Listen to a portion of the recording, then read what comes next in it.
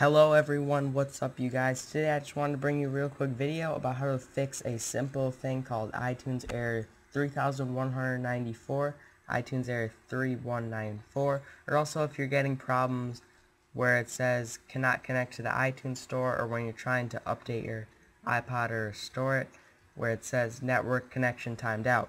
This is actually a real simple thing to do, and I'm probably guessing that if you're getting this error, you are connected to a Cydia server host for iTunes, and meaning you probably have Tiny Umbrella installed on your computer.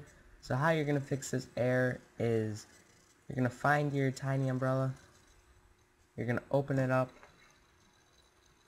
because with Tiny Umbrella it kind of redirects your iTunes to their server, so it's not really like yours. And also, this is probably happening if you have a jailbroken iPhone or iPod and you're trying to update or restore. You'll usually get the network connection is timed out, or cannot connect to the iTunes store, or iTunes error 3194. So basically, launch Tiny Umbrella on your computer. If you don't think you have it, you probably must, because I don't know any other ways that you could be getting that error without Tiny Umbrella installed on your computer. So you're going to have to look around for that and find it.